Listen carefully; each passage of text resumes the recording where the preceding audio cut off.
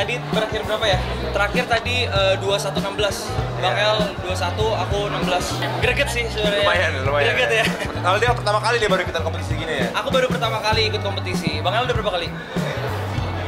Udah beberapa kali lah. Awalnya sih, El, kamu main bulu tangkis ya lawan JN. Saya kira Jefan taunya ini. Taunya beda JN. Aduh. Tapi nggak apa-apa lah. Kan udah di ring tinju. Sekarang sama JN yang kecil dulu. Kalau dari aku sendiri sih, kayaknya Bang El udah harusnya nggak ngomong dulu aku tadi ya. Kenapa? Sebelum bertanding tadi aku bilang aku udah kidal. Jadi dia emang ngasih pas servis tuh ke kanan terus. Makanya sesekali aku langsung mundur.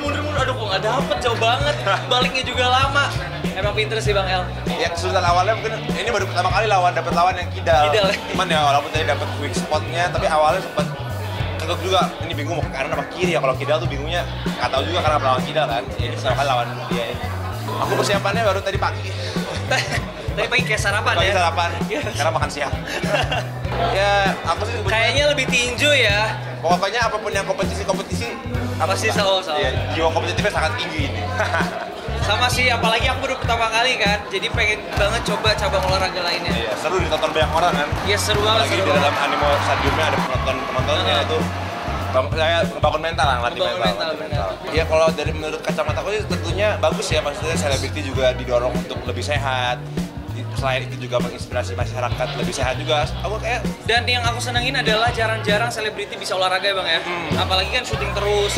Nah ini sebenarnya syuting tapi sekalian kita olahraga ya. Jadi kerja sambil olahraga lumayan. Kerja sambil olahraga, gitu. Jadi sehat ya. Bagus ya. Ya itu tadi juga aku ngeliat beberapa tahun terakhir nih semenjak sportnya menaik, industrinya juga banyak. Teman-temanku yang udah mulai olahraga, orang-orang juga udah banyak yang terinspirasi olahraga. Sebenarnya tujuan utamanya ya itu sih. Biar orang olahraga ya. Olahraga, jadi menginspirasi banyak orang untuk olahraga.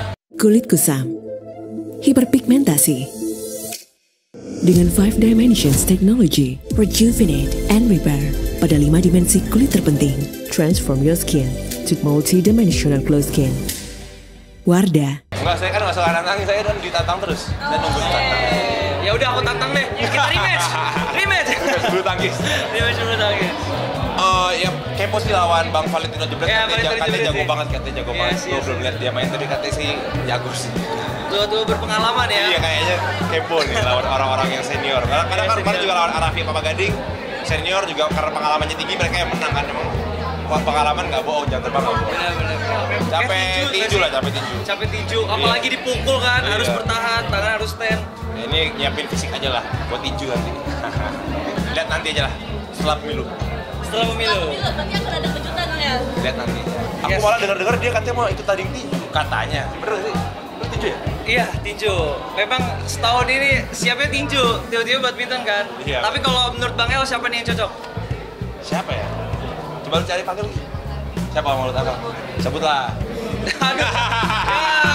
Ya, dijebak juga. Aman. Siapa aja yang mau nanti. Ya. Pokoknya kita harus satu venue ya. Harus. Tungguin aja. Siap, keren.